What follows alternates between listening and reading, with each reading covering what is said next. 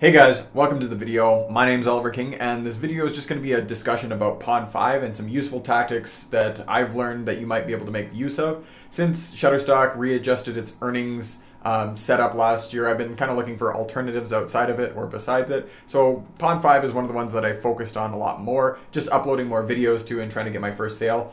And in the last few months, I've made 5 sales, so I've just started kind of learning about it and figuring out what works. So hopefully what I can do is pass some of that knowledge on to you so that you can make either your first sale or just make more sales on Pond 5. The first thing that I just want to point out to people on the Pond 5 website is that it has a lot of good data that you can use, and you can actually use this data for sites like Adobe Stock and Shutterstock as well. It's basically just feedback based on how many views your videos are getting and kind of like how much traffic people are going to be putting onto your page. And this is a really good indicator to see if what you are pursuing and what you're making with stock is going to be popular or not. So I use this a lot to kind of determine where to focus my efforts. For instance, I've noticed that there's a lot of traffic that goes towards Adobe After Effects digital renders. I'm not particularly good at that, but I did sell a couple of them on Adobe Stock and my first one on Pond 5 not too long ago. So if you're good at digital renders, they got a lot of traffic. They're not actually that hard to make. It seems intimidating at first, but you can actually learn After Effects relatively quickly and create some cool little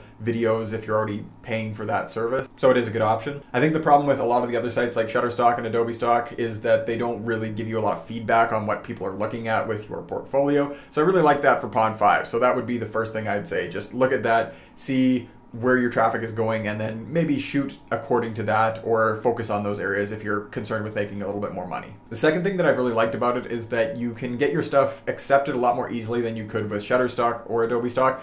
Pond 5 isn't really that picky, honestly, about what you put on it. So even if it's somewhat a little bit grainier, or if it's footage that's not perfect, or it's gotten rejected for whatever reason from Shutterstock, if you think it has value, you might be correct. So for instance, I had a video of my wife giving my dog a bath, and I thought it was a really good thing. So I set up all of my camera gear. I shot it in 4K. I had my ISO down to 100. I nailed the focus. I thought I did everything right. Shutterstock still rejected it, and because it was apparently grainy, and I disagree. But the one that was on Pond 5, I was able to upload that, and that was the first 4K clip that I sold. So if you think that a clip has value, you might want to put that on Pond 5 and maybe not necessarily waste or put all of your time into Shutterstock if you keep getting rejected.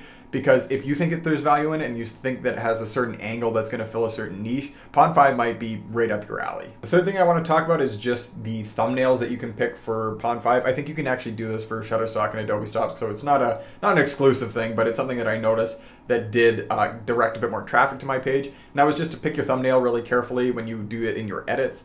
I know it's just common sense, but it's just a good thing to know. Pick a thumbnail point in your video that's really good, that's not blurred, and check it out on your profile page or your landing spot for when other people are viewing your footage, and just make sure that that's kind of enticing or appealing.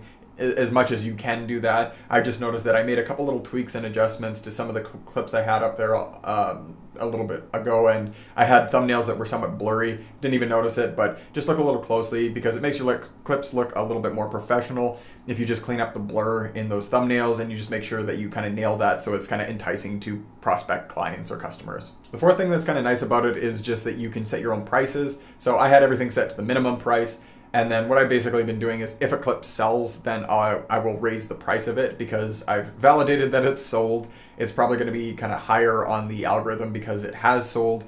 And so it's a good thing to maybe increase some of the minimum prices of your video clips. So it depends on how much effort you put into getting those clips and what the setup was like and what you actually want to get back for it. But you kind of get to determine that on your own. I'm still in kind of a learning phase of this, and I'm dedicating, a lot of time to just learning stock and a few other avenues. But this is just a good thing to know that if you want to make your first sale, you can set it low, and then if your clip sells a couple times, then you can just adjust the amount of money you want to get for it.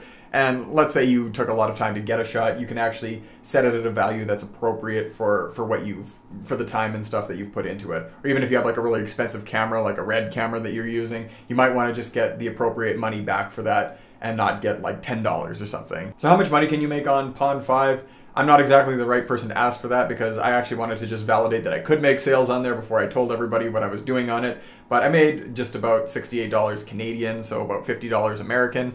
And this has basically been in the last month and a half, I suppose, because I've just been focusing a bit more attention on it. And I've noticed that my page gets a lot more traction lately because I'm uploading more videos. And I think I'm going to continue to really focus on Pond 5. They seem like a pretty awesome website to use and a good platform. So I'm going to focus all of my video efforts on there. I'm still going to do stuff for Shutterstock because, well, they're not super popular with stock photographers right now. I have still earned the most money with them and I still want to get money back for what I'm producing. So I will still be using them primarily for video. And Adobe Stock's been awesome recently as well. So what I'm going to do at the end of this video is just maybe throw a couple of the clips that I've sold and just the amounts that I've sold them for and on the platforms that I've sold them, just so that you can kind of maybe get some ideas. I know it's really hard sometimes with stock to just get some ideas, and since everybody's quarantined right now, it's a little bit trickier to kind of bend your mind around some ideas that you might want to have. So I'm just going to check them in there and hopefully they're useful to you. So thank you for watching the video, and we'll catch you in the next one.